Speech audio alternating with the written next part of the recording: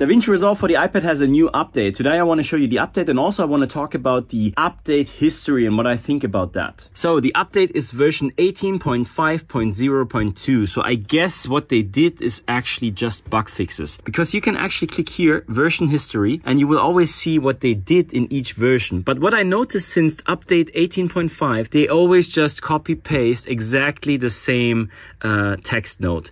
And I don't really like that. I don't know what you think about this, but the reason why I don't like it is because I like to see what was changed. Like if there is some bug fixes about something, then I can go in and even like test this, because some crashes, for example, let's say they fix something with the tracker or fix something else, right? Then I see that in the notes. But since 18.5, it's always the exact same text. What do you think? So now we are together making the update. So the update is done. Now the most important, is it still running with our shortcuts? But I believe it still works because they didn't put it out, but we never know, right?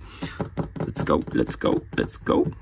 Okay, so we are here. We have the 2 pages, and then we have 3, 4. Yeah, it still works.